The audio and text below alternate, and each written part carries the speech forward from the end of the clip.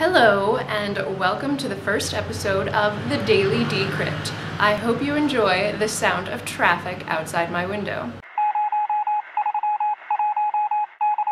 Today it takes $238 or 212 euros to buy one Bitcoin.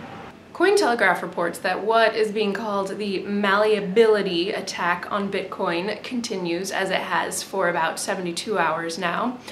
And it's not as bad as it sounds.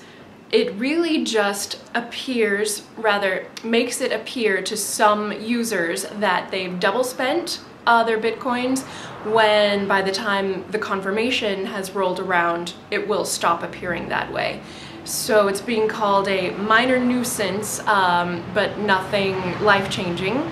And it is expected to be fixed with BIP, yes, that is BIP 62, if and when that is implemented.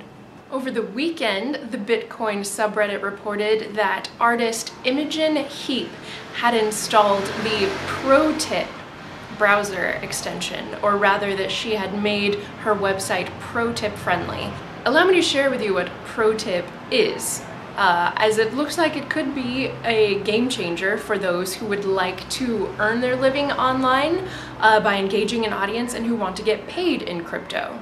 While it's currently just a browser extension for Chrome, ProTip lets content viewers load a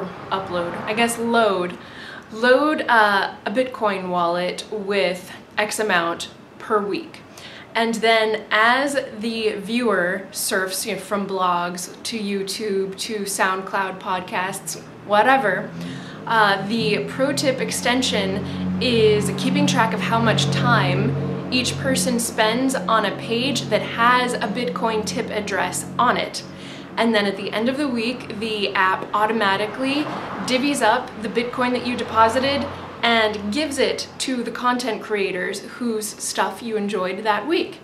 And you will find that the Daily Decrypt is quite compatible with ProTip, should you like to try it out. CoinDesk has reported on a survey called the Next Generation of Commerce survey, and it interviewed about 2,000 people and asked them if a retailer began accepting Bitcoin, a retailer with whom you did not usually shop, would you be willing to switch, to completely switch your longtime loyalties? And 3% of respondents said yes, that they would. And it also just so happened that the age group most likely to be willing to switch brand loyalty in order to use Bitcoin are those between the ages of 18 and 22. A blockchain hackathon that will take place in Dublin, Ireland, is selling tickets for participants. It will take place on November 6th, 7th, and 8th. Anyone, even people without experience in cryptocurrencies or development in general, is invited to attend. Participants will get to meet each other and pitch their ideas to one another, and then groups can form, and there will be 50 hours given. And the best blockchain development will receive, let me look here, 5,000 euro will be the first place prize, 2,000 euro the second place prize, and 1,000 euro will be the third place prize. And one of the corporate sponsors, Fidelity, will be giving a special prize of 2,000 euro as well.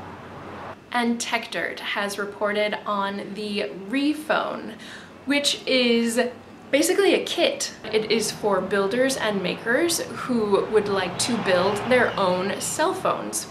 And once you have built the cell phone, you can make a case for it in any number of ways, not the least of which includes a 3D printed case. And lastly, if you're not yet following Edward Snowden on Twitter, you might want to jump on the bandwagon, as the NSA whistleblower garnered something like 1 million followers within his first 24 hours on Twitter. And while you're at it, you could follow the Daily Decrypt. Links to all covered stories are contained below, as is the downloadable podcast.